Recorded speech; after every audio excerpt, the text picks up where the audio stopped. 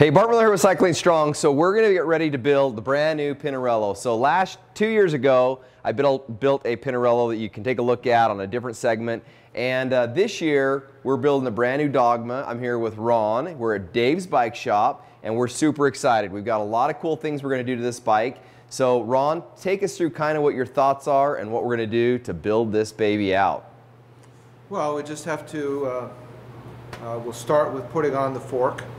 Then we'll put on the stem and the handlebars. Then we're going to run the wires through the frame. Then we'll put in the bottom bracket, put on the wheels, hook up the wires and the battery, and then we'll put on the seat and start checking stuff out. It'll be great. Yeah. Awesome. So the funnest thing Ron loves to do is run all the wires. That's the funnest thing to do on one of these bikes, I'm sure of it. Oh yeah. So stay tuned as we build this out. Now the components we're going to use an NV stem, we're going to use an NV handlebar, that's the word I'm looking for, and we're going to use NV wheels.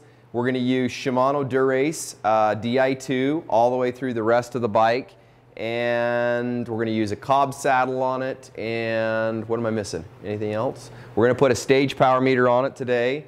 So should be an exciting build. If you have any questions, make sure you ask them below. And if you haven't checked out Dave's Bike Shop, we got a cool shirt here. You can kind of see their logo. But if you haven't checked them out, make sure you give them a call. They're here in Idaho Falls, and they do a lot of top-end Pinarello bikes and custom stuff. So if you're looking for somebody to either get a price on it or look at different things that you can do to a Pinarello, this is the shop you want to be dealing with. They do an amazing job, very meticulous in how they do their work. So Ron's going to take it away, and we're going to have a lot of fun. So stay tuned and let's start building.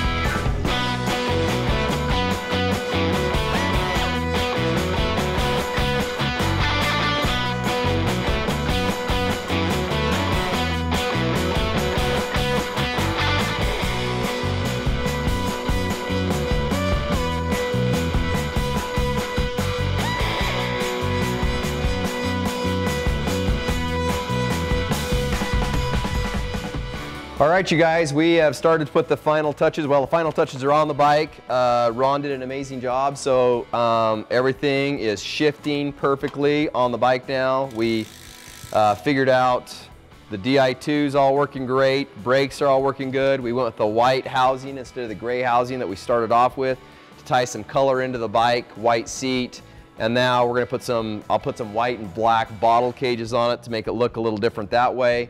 Got both sets of wheels that we need for it. So the bike is 100% complete. Now let's just get out there, ride it, and get all the fit end of it figured out from my last bike so I know exactly where I want everything, and we're good to go. So Ron, any last things on it? Any advice? Nothing?